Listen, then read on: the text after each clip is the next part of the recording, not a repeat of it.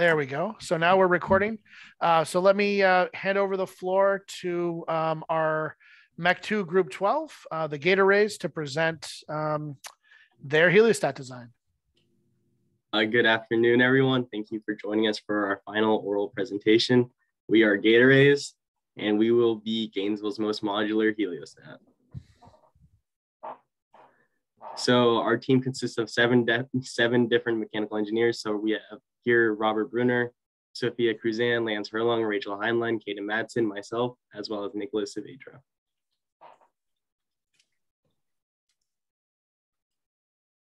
Alrighty, so this presentation will consist of the following outline: hedgehog concept, product overview. We'll take you through the subsystem analyses, some of the unique features to our system, some extra views so you guys can understand our design, overall cost table for the prototype, as well as the total mass manufacturability of it, summary, and conclusion. So without further ado, we'll go into the hedgehog concept. So when we were designing this, we really had people at the heart of our design. What I mean by that is we were aiming to bring low-cost solutions, easy installation, and a future-proof design. That way we could lower the overall cost and make a heliostat field electricity more accessible to several homes. In this case, Las Vegas, Nevada. We are using readily available off-the-shelf parts, about 72%.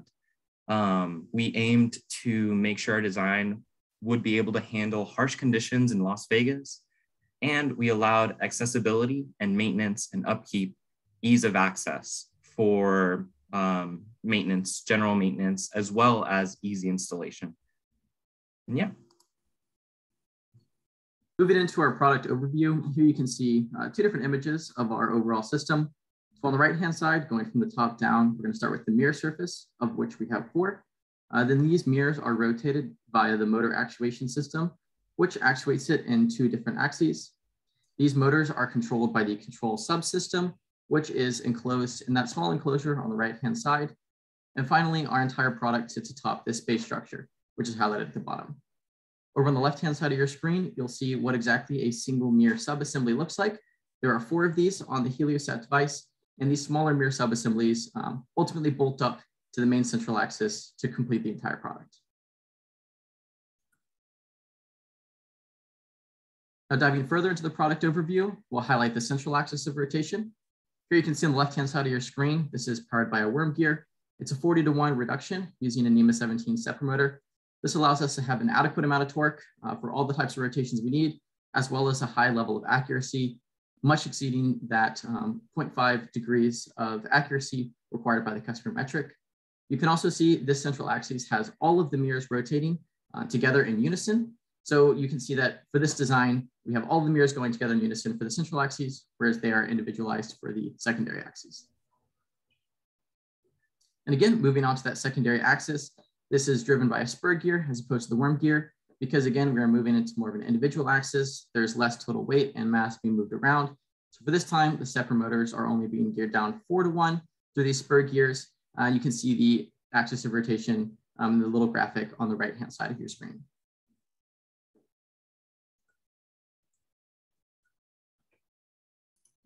Moving on to the reflective surface subsystem.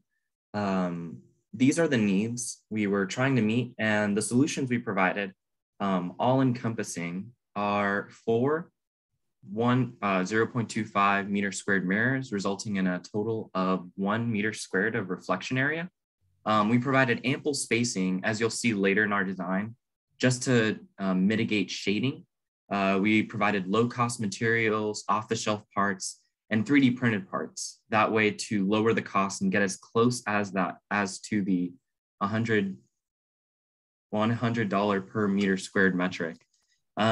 We provided easy cleaning methods, a replaceable film that will last 10 years, so it only needs to be replaced once. And to meet that 1 megawatt customer needs metric, we went ahead and ensured that there would be 1,087 heliostats in the field, or at least calculated it. And that would provide an equivalent of 4,348 suns in solar concentration reflection. So for our reflective surface design, it utilizes 4 square mirrors to ensure a simple manufacturing process in which reflectivity can be maximized and shading can be minimized. A reflective mylar film with a reflective efficiency of 92% is placed upon a 3D printed backing made from ABS plastic. This material is low in cost and high in stiffness to allow for it to be structurally sound.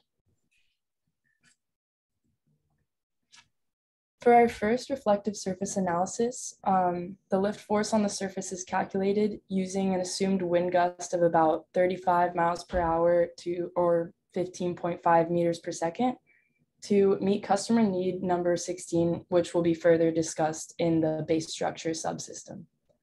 The coefficient of lift is calculated using the angle of attack throughout an average day, which is also known as the angle at which wind reaches the heliostat. The critical or stalling angle is typically around 15 to 20 degrees for many airfoils, which is why that's the angle at which the graph ends at.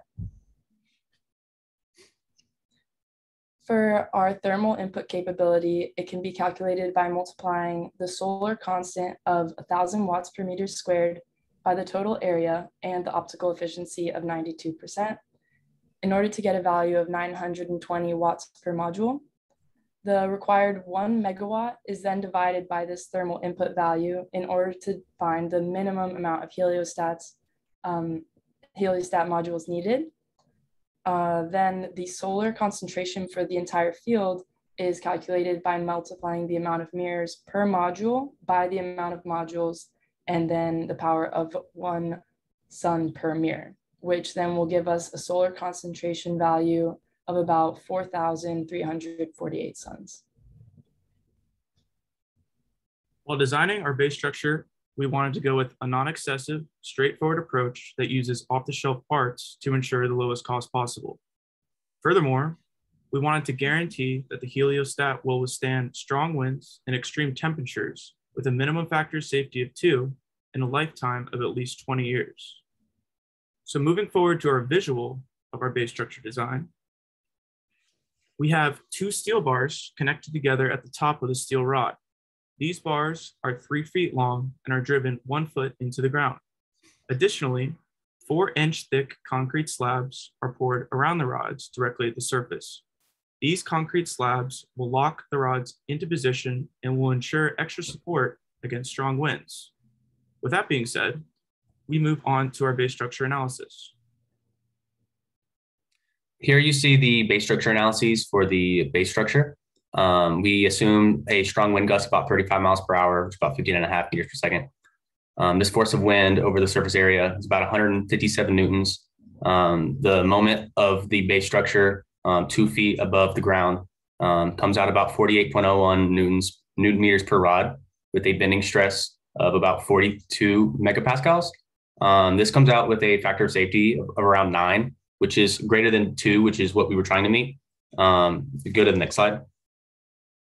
This high factor of safety allows us to have a low deflection. Also, critical load comes out to about 80 kilonewtons, which again meets our threshold. And the deflection comes down to about 2 millimeters or about 0.185 degrees. So as previously stated, the maximum force applied to the heliostat base structure will be approximately 157.5 newtons, which yields a high factor of safety of 8.95. However, the factor of safety for infinite life is approximately 2, assuming that the endurance limit for the steel is conservative 35% of the ultimate tensile strength. Moving into the motor actuation subsystem analysis based on our customer metrics, you can see that we were required to have a tracking error of plus or minus 0.25 degrees, which we have met on our secondary axis at 0.45 degrees total, or plus or minus 0.225 degrees. Along the central axis, this is even smaller due to that 40-to-1 worm gear reduction. Additionally, we must be able to focus on a position up to 100 meters high. And we have done this by up to 180 degrees movement along our axes. We've also attained a cost of around $100 per meter squared by using cheaper stepper motors, as well as utilizing 3D printed ABS plastic gears. We've also maximized the use of OTS parts and only slightly modified OTS parts in order to further keep that cost down. And then we have a factor of safety that far exceeds the minimum factor of safety of 2, as specified by the customer design, with a long lifetime and operating conditions that will be more than adequate for the Nevada desert. As you can see with this close-up of our motor actuation design along the secondary axis, our design has 3 total NEMA stepper motors that I've mentioned previously, and this allows the total reflective area to rotate about 2 separate axes. For this secondary axis, you can see that we have the mirror pivot axis up at the top with that larger spur gear, followed by the smaller spur gear on the NEMA stepper motor shaft. This entire system is covered by the mirrors as they rotate, as to keep debris and fingers and anything else out of these gears. And this 1:4 gear ratio provides 0.45 degrees of accuracy, as mentioned before, which is within the customer metric. Moving on to the analysis and the balance of forces along the system, here you can see a close-up graphic of how exactly this secondary axis moves over time as it rotates these panels into position. Through this analysis, we have determined that our ABS 3D printed gears are more than adequate for the standard forces and wind forces that are involved with our design. And that is also shown on the next slide. So based off of the ultimate tensile strength of ABS plastic and the aforementioned calculations, we have a factor of safety of around 9.7 for this gear system. And this is why we have chosen these specific gears for this motor actuation subsystem, as they are cheap, they're easy to manufacture, and they're well within this factor of safety specifications based off our customer needs. Moving over onto the central axis, this axis has a lot more forces at play due to the fact that all 4 mirrors rotate along the central axis. They're held by the mirror platform holder that you can see up in the upper right-hand corner of your screen. This is a very critical component of our design, as it has 2 mirrors hanging off of it at all times and is being rotated by the square central shaft, kind of like a lock and key mechanism down the center. So one of the reasons why we have done the finite element analysis on this particular part is we wanted to make it as lightweight and easy to manufacture cheaply as possible, hence cutting out the truss-like formations. But we also wanted to make sure that under normal operating conditions and under wind force conditions, this mirror platform holder would not deflect or break given those types of conditions. So we have found that under maximum conditions, the deflection is less than 0.013 millimeters, which again is more than adequate for the degree of accuracy that we are looking to attain. And we have found this through that FEA model, as well as calculations on the worm gears, which have a factor of safety in excess of 9.5. The other advantage of going with worm gears is that they are non-back drivable. So as this is the central axis about which all the mirrors rotate, if we were to have a windstorm condition that is critical to the point where we needed to go into a wind safe formation of having all of the mirrors perfectly horizontal, once our heliostat reaches this wind safe position, we're not relying on the holding torque of our NEMA stepper motors to keep that wind position. Likewise, if there is a power outage during this windstorm, so long as we're in the wind safe position, the mechanical holding force of the worm gears will keep our system safe and stabilized. So moving on to the control subsystem, the microcontroller that our team ended up utilizing is an Espressif ESP32 microcontroller. Originally, we had wanted to use a Raspberry Pi Zero, but due to supply issues, as well as just wanting a cheaper bulk cost, we went with the ESP32. It is Wi-Fi enabled, so we are able to track the sun through its daily path via GPS and or hard coding the solar position via location. The latency is 0.3 seconds per message, which is sufficient for a system that does not need hyper speed capabilities. Again, it can control the actuation system up to 180 degrees so that we can focus sunlight onto the top of the receiving tower. And it has decent range to make sure that all of the modules can receive and send signals. And the spec'd out temperature range is within, well within the range of Las Vegas, Nevada. So the control system will be fixed inside of an ABS printed box on top of one of these steel base shafts. So you can see in here that there is the microcontroller fixed to the back, as well as stepper motor amplifier or drivers. So since the stepper motor, or since the microcontroller does not have enough input power to power the motors, we have these amplifiers so that they can actually, work. Wireless transmission does allow us to update these modules remotely. So someone will not have to go up to each module and work on the coding of it one by one. Everything can be done via Wi-Fi. A big concern of ours, being that this system is in a desert, is the heat. So to try to take heat into consideration, we utilize natural convection. So as the cool air rises through these vents in the bottom, the cool wind goes past the stepper motor drivers as well as the microcontroller, and then out this hood. The hood is there to prevent rain from falling onto and staying within the control system box. And also will be fitted with like a mesh to prevent any sort of bugs or animals from residing inside of our system.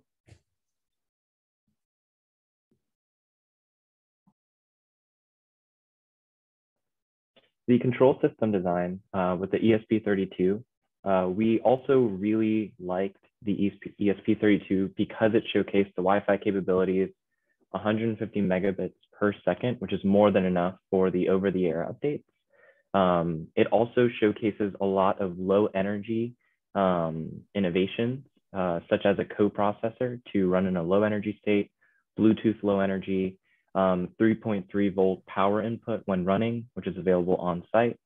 And it is more than enough to be able to track the sun with our local sun tracking capabilities. Also, a major concern was overheating, and this is certified with the JADEC standard, certifying that it is reliable in 125 Celsius conditions for 1,000 hours.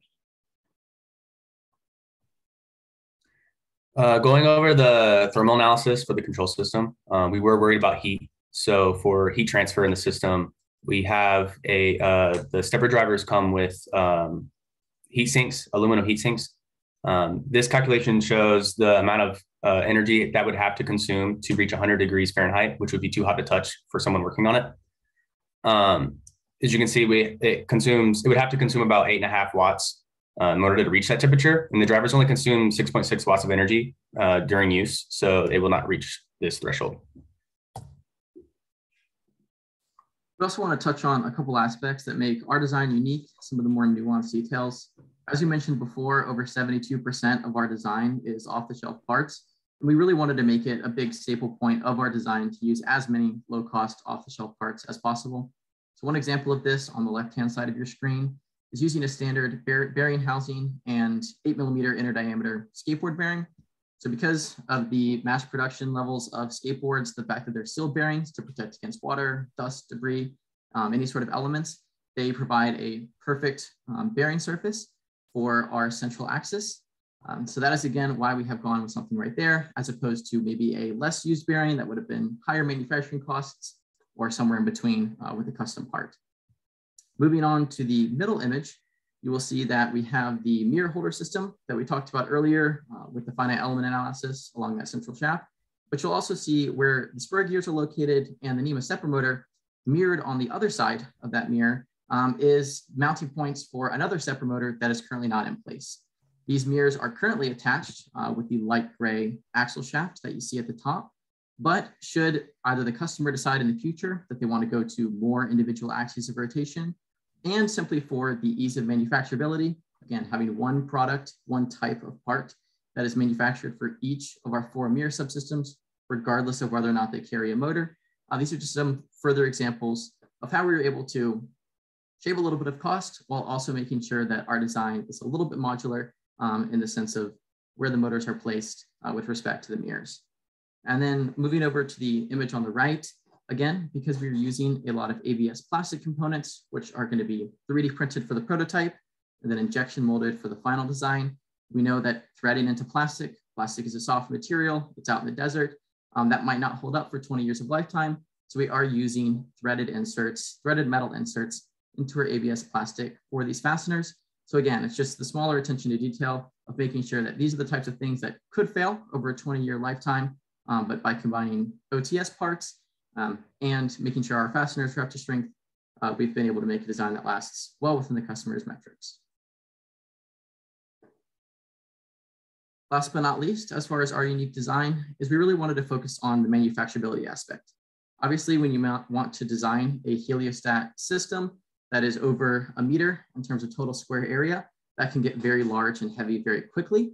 And so from a manufacturing and assembly standpoint, that could require more personnel, a larger manufacturing plant, a bigger production line. And so by having our entire heliostat be broken down into 4 basic subsystems, which you can see here on the right, with minimal components that are very easy to install, it means that these could be made in bulk quite easily and then installed in the field once the base system is placed. So our entire design features easy manufacturability and easy installation on the field due to its kind of modular design. Moving on to the cost analysis. Here we can see that there is a prototype cost of $120.31 and a mass production cost per heliostat of $100.28. The way we broke it down was there's off-the-shelf parts, modified off-the-shelf parts, which include steel stock, where we may drill holes to mount the main support, which is a relatively minor cost overall. We have raw materials that include cement and the 3D printed filament. We have assembly labor, which will be overseas, manufacturing labor, which will consist of 3D printing and injection molding for the mass production. And the energy consumption is what it would cost to run the heliostat for 1 day, assuming that you wouldn't receive any benefits that same day. In summary, there are many aspects that make our design stand out. Modular features allow the design to be manipulated and changed as the customer sees fit, as well as the Wi-Fi system, which allows for remote updates. Off-the-shelf parts make up 72% of the total cost, and this allows for easy assembly and helps bring the cost down. This means our cost is competitive compared to other designs at $100.28 per module. The design is overall simple but effective. It is easily manufacturable and installed in the field. We want to say thank you to our corporate sponsors for all that they do for us. We also want to thank our UF professors, TAs, and faculty. Thank you for attending our presentation, and let us know if you have any questions. All right, great. Thanks for your presentation. Oh, we're getting applause, virtual applause from the audience, so nicely done. If our panelists have questions, we've got, it looks like about 20 minutes to have a technical discussion with the group.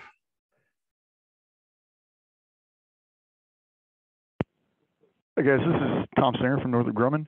Can you go back to the just a couple of slides earlier where you're showing kind of the animation of like the yeah, that one right there, yeah. Can you talk about your reflecting surface and what's underneath it? Yeah. So, or Nick, if you can take this one, I'll just just All quickly right, for the I was just going to say quickly as far as the animation goes. I just made the clear mounting, the mounting surface clear for the purpose of this assembly, just that you could see it in its function. But I'm sure Nick will touch on that as well. Okay. Yeah, so we were planning on going ahead and placing the Mylar film over the ABS plastic, ABS 3D like injection molded plastic. And when you say that, which can you indicate which of these parts you're talking about? Yeah, of course. Give me 1 second. So that would be the clear piece that is shown in this animation. Okay, so a clear flat piece of plastic that you're mounting the mirror to? Exactly. How compliant is that clear, or is that piece of plastic? I feel like Caden might be able to answer that a little better. Mr. Singer, would you mind explaining a little more by compliant what you mean? Yeah, I mean, when the wind blows on that, how much is it going to deform, and how is that going to impact your ability to direct energy to the collector? So that's the reason why it's mounted on that kind of I formation of ABS that you see there. That's the structural backing for the Mylar film and the ABS plastic sheet that you see on top. We touched on a little bit earlier, but we're expecting only a deflection of about 0.18 degrees. Is that considering, like, I mean, the most flexible part of your setup there is going to be in the center of the unsupported edges? right? So how much is it gonna rotate as it's kind of making, you know, if the wind's blowing more or less straight at it, right, it's gonna deform into a U shape, or if it's from behind, it'll, you know, kind of like an N shape. And that's going to change where it's directing the light to when it reflects, correct? Yes, I see what you're saying. So how much is that gonna affect your ability to direct light to your target? Unfortunately, we hadn't gone into the depth of how much this ABS sheet in particular is deflecting. Our goal with the design was to have the eye formation be the backing and calculate the deflection of the eye formation, which was minimal, but we did not go into the that is going to be minimal, but that's not what's going to control your ability to direct your intended amount of power to your target.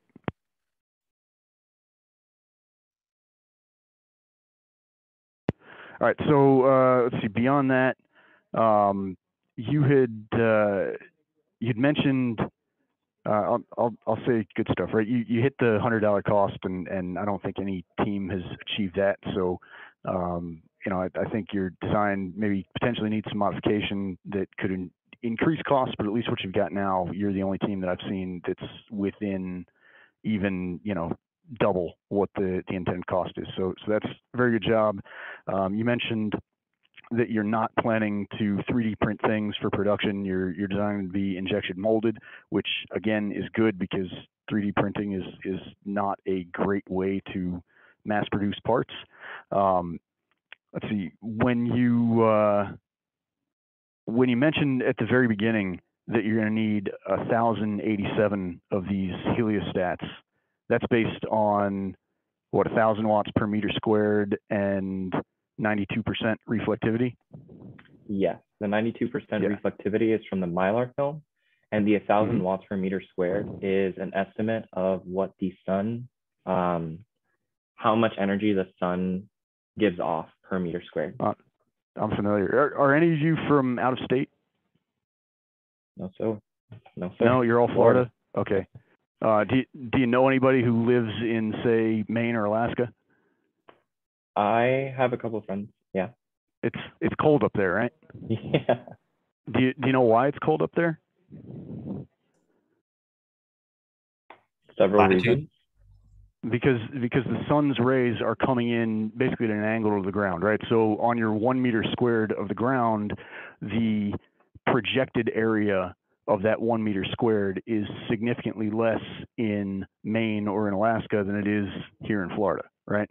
So as you're rotating your mirrors around to redirect sunlight from the sun to a tower, you're changing the projected area, right? So you're no longer gathering a meter squared of solar energy. You're gathering significantly less than that. So unless your tower happens to be in a direct line with the sun from your heliostat, you're going to be less than your 1,000 watts per meter squared there. So that's going to be a significant impact on top of a whole bunch of other impacts that are going to raise the number of modules that you need to build.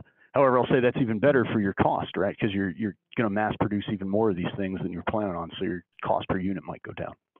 Yeah, initially we actually assumed 2,000 heliostat module, and once we did this calculation, we lowered it. So that's a very good point. I didn't consider that when making these calculations. So thank you. Yeah, I would suggest.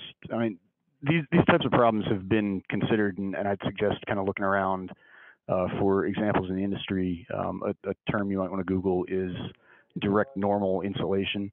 That'll kind of put you on the right path on this. Okay. Do you think that because we're looking at Las Vegas and it is a very sunny location in the desert, it's very hot, would it still be significant to consider that as much as it would be in because Alaska? if you say the sun's directly overhead at noon, right? And your tower is like horizontal, is basically at ground level, right? And you need to redirect the light 90 degrees. So you're going to angle your mirror at 45 degrees, right? Right. So what is the projected area of your mirror from the sun, right? It's going to be like 70% of your total area because it's at that 45 degree angle to the sunlight, right? So now you're starting off, you know, just in that situation with what, like 750 watts on your 1 meter squared of reflecting surface. Okay. Awesome. Thank you, Tom. Appreciate it. Sure thing. Any other questions? I see Sean's hand raised. I'm not sure. Hi, yes. Yeah, so I want to start off with some really good notes, and sorry for the background noise. There's a lawnmower and my dog who's freaking out. It's weird right outside the Cummins building like that. Yeah. So yeah, I really want to touch on a couple really good things that you guys have done that I haven't seen really in other groups. So first one is the underlying theme, how you're always comparing your project metrics to the customer requirements. That is huge. I loved how you had that initial slide, for each subsection showing that, because yeah, in industry, that is the most important part of a presentation, is showing how you're meeting the deliverable. And I've been looking for something like this from other groups, and I've never seen a group do it as well as you guys did. So really good job there. Also, even just hitting on it throughout your presentation as well, that was excellent. Another part that Tom mentioned was thinking past the prototype stage, especially when it comes to 3D printing. Because yeah, full scale and production, that's not a realistic option a lot of the time. Sometimes it might be, but oftentimes it's not. So it was great how you thought past that prototyping stage. And again, mentioning the customer, you mentioned, how they might want some modularity involved.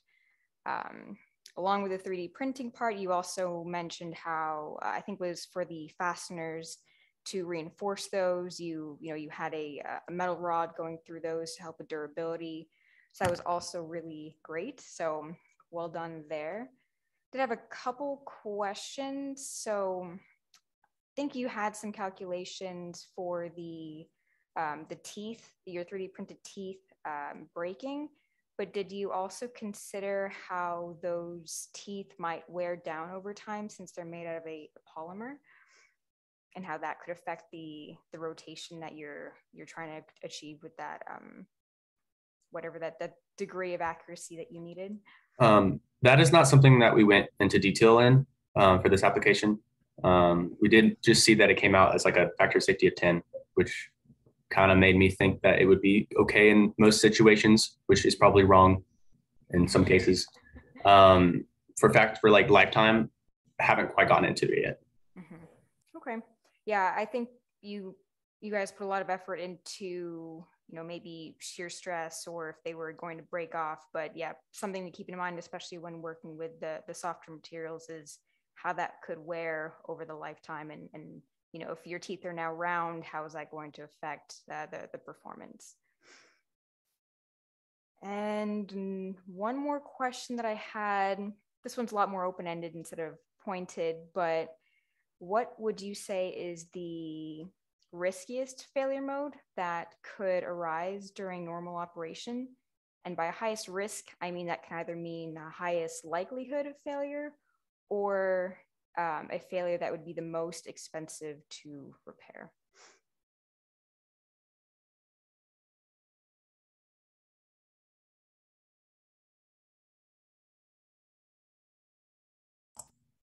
That's a great question. Oh, okay. I was going to say it would probably end up being those plastic parts that are printed or injected molded. Those are the weakest parts, especially with cost, because you'd have to go to a manufacturer or a supplier and go get those made. Okay, would you mind pointing out which parts you're referring to? Well, you can even see what we're looking at. I don't know how to do it with my thing. Like these supports for the 3D mirrors, as suggested by Mr. Singer, that's going to have a lot of deformation involved. Worrying about it not being able to efficiently point light rays for the sun. That's probably going to be the biggest thing. Overall, I'm not really worried about the steel structures, because again, those meet our factor of safety by 9, and I'm most worried about those plastics, especially for wear. Yeah, I also think one other part that might be a little delicate would be on the installation side. In this slide, you can see that let me go ahead and point it out, but there's a little cap right here. And you know, that could be a point of concern where if there's a lot of stress going on due to wind forces throughout the body of the mirror, this might be the easiest point of failure due to it being in two parts. So that might be something else we can look at further. Okay, yeah, great answers. Thanks, everyone. Thank you so much for your comments and your questions. Yeah, of course. Is there anybody else? I think Dr. Chesney wanted to say I have an answer to that, that unfortunately, we engineers as a whole have not been considering. I would say the highest risk failure is cyber attack of the wireless systems and having someone come in and reprogram it. And, you know, maybe you don't even realize it's been hacked, and then a plane flies overhead and they fry it or something. Or instead of reflecting to the top of the tower, they bring it down and reflect to the control structure, and bad things happen. So I think we as engineers need to be extra careful when we consider wireless communications and making sure they're secure, even if it's something specified by the customer. That is outside the box thinking. Yeah, that's it really shouldn't be. We need to consider that every single time we have wireless.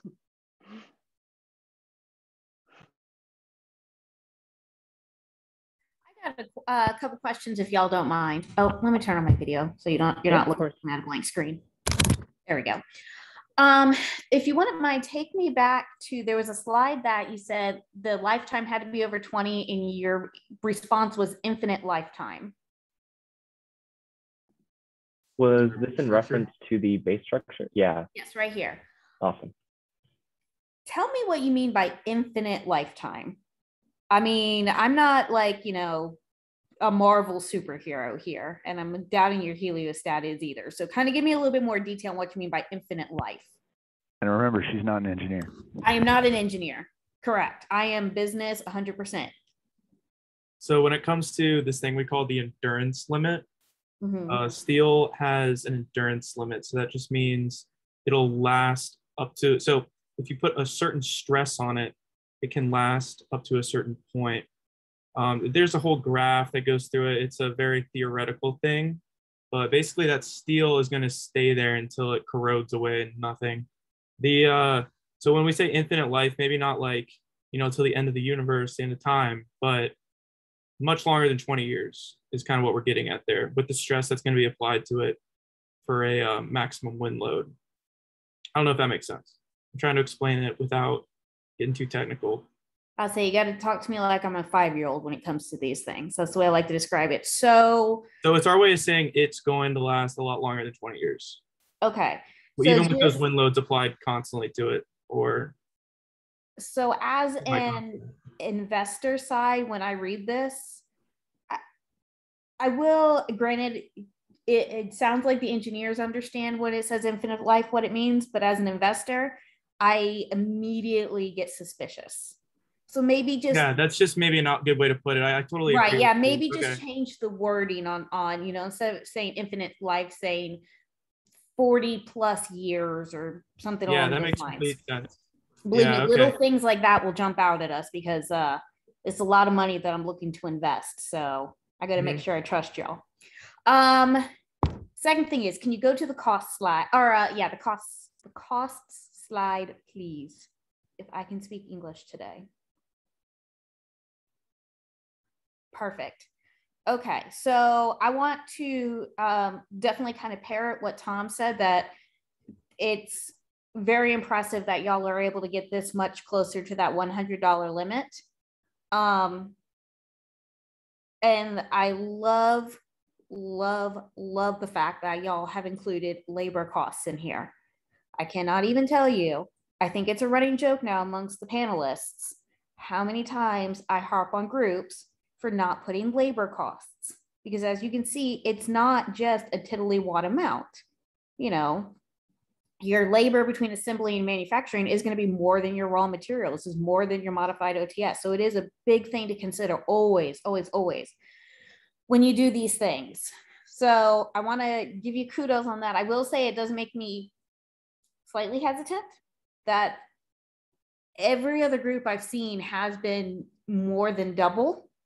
And so I'm like, how in the world did they get it down so much? So if I was truly investing in this, and if we had hours and hours, I would, want to see your cost sheet. I would want to see this truly broken down and investigate it to make sure that what you're saying is correct to what I'm seeing as well. But assuming that this is correct, and it sounds like it would be because your parts are not overly complicated, then this is big kudos, big, good job. One last question. And again, this may be that I'm not an engineer, so you got to kind of tell me, no, Julia, this is fine. Is the slide that you had, this is going to sound terrible, with the box with all the technical things in there that had the vent on the bottom and the hood on the top. Wow, She's referring to the control system. Yeah, the control box. See, I told you I'm not an engineer. You got to work with me here. There we go. There we yes. go. Okay, perfect. Yeah.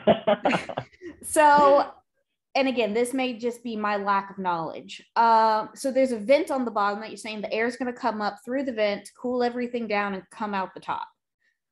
In Nevada, I believe it's very sandy. So how do you prevent sand and dust and all that from going through the vent and getting in there?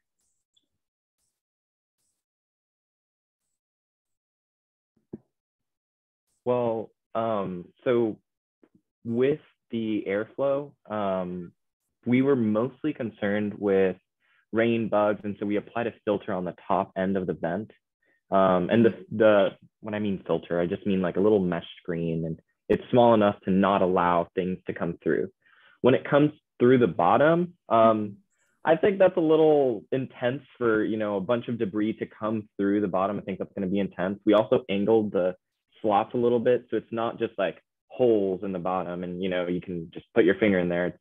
They're going to be a little slanted. So I think when it comes to that, it was, that was kind of what we were expecting. We weren't expecting sand to just rise up through. And if there probably is going to be some debris and dirt, but nothing to affect detrimentally. But I don't know if one of my other teammates has a better response.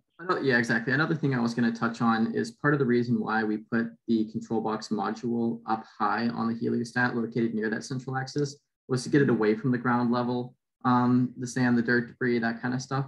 So it is, situated a little bit higher. We have the mesh screens covering the intake and outtake, as well as the little slits. So it's kind of, you have to weigh your pros and cons between potentially overheating your components with a lack of airflow, reducing airflow. You gotta have something in there to cool it down. Vents. We have to have some form of airflow. And so this was our best case scenario. Yeah, I have to say, when I saw this picture, I loved it. You get that when air gets hot, it rises, and you have designed your case to take advantage of natural convection. And I like that it's off the ground. And even if you did, somehow have some sand that comes up in here, where's it going to go? It's heavy. It's not going to go all over the place and get up into the electronics. It would want to fall back down again. And yeah, if you open up a 20-year-old computer, you will see that inside there is dust all over the parts, and it's still working okay. So okay, see, and that's where my lack of engineering knowledge comes in. So I appreciate y'all explaining it to me. So, again, as an investor, which you have me who has no idea, but also if you go out in the real world, a lot of them don't have any idea either. So explaining that it's not, I guess it's a non-issue, is helpful. Yeah, of course. And thank you for asking the question, Julia. Yeah. While we're looking here, you designed it for efficient convection. I appreciate that too. That was something that I had written down in my notes. But is there a thermal analysis to demonstrate whether that convection is sufficient to keep your components cool? Our thermal analysis focuses more on the heat sinks and having it supply fresh air from the outside. That was an assumption that was made. The convection analysis is something that we have, but I don't have in front of me to give you. So if you wanted to have that later, maybe. But no, I don't have it in the slides. You did do a thermal analysis to ensure that, with with natural convection that you're going to maintain a reasonable temperature for your electronics? Correct. Okay. Just not in here. Yeah. Is there any sort of consideration in that analysis for the fact that the flow's got to turn and that's going to somewhat inhibit that convection? You mean like blockages? Yeah. With the hood design. So yes, we're basically basing the exit path, the smaller exit path for the total convection going through the system, because the hood's basically required. We can't have open vents straight up to the top, even though that would be the best cooling scenario. That's also why the total area inside the box is larger as well. Okay. And then the one other thing, if you don't mind going back to one of the slides that shows your mirror support. Are you speaking about the base structure or the like actual, like the rotating, the reflector support? Okay, alrighty. Yeah, give me a second to pull it up. I think I know what you're talking about. It's towards the end. Yeah, that kind of like truss structure. Yeah, let me go ahead and pull up another slide. My computer's a lot of you kind of see it there. And maybe that's the best view that you get of it. I see this like channel of notches underneath your underneath the plastic piece here, right? And you kind of see it in this view on the right hand side. What is that channel of notches for? So it's kind of multifold. For one, it prevents further surface area for wind to attach to, as it's potentially getting blown around in the desert. But it's also just to reduce the overall weight and in turn production cost of this part. I think you're talking about maybe the cutouts, the triangular shaped cutouts through here. And I can certainly appreciate that. Yeah, I mean, for lightning, for material reduction, I think those are nice. But I'm specifically looking like right under your reflector, that sort of eye-shaped piece within those triangular cutouts at the bottom of each one of those ribs. It looks like you've put a semicircular notch. Oh, okay. So that is actually from an earlier design iteration that we could have removed. Essentially, when we first started this design, and like many of the other groups, we're dealing with high costs. We had a metal axle running along the I formation that was set into that semicircle notch, and that was later deleted, and we increased the total diameter of the axle up to 22 millimeters so that the ABS plastic would be strong enough to be self-supporting in that sense. And so when we made that iteration, we just kept the notch along the bottom as opposed to adding the material back because it was not needed. I would greatly prefer that you add the material back. Okay. I mean, not that I think you'll have any sort of stress problems on that particular piece in that particular location, but it's an unnecessary stressorizer. Right. That makes sense.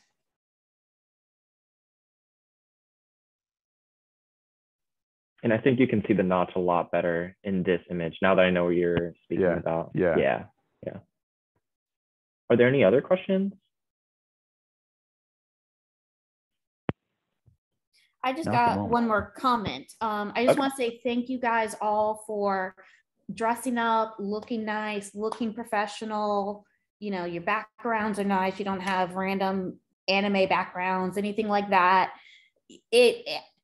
From someone on the outside looking in, when I see all of y'all dressed professional, acting professional, look professional, it really helps to give that sense that you know what you're doing and that you have your act together. So it helps me as an investor feel much more confident in what you're saying.